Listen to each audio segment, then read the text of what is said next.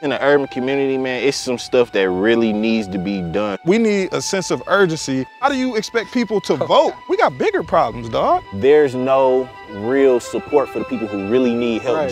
More people trying to get richer. Right. And we would know because we are those people.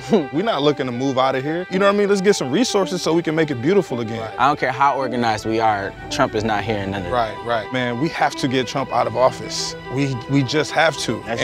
That's bottom line. When Obama was running his campaign, it was hope.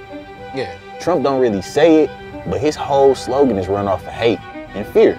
Right. Change happens when we get out to vote. Voting has so much more power than we probably even think. Whether you use it or not, your power is being used, your power is just not being used by you. Right. Everybody says your vote is your voice, so I feel like if you don't vote, you are comfortable being silenced.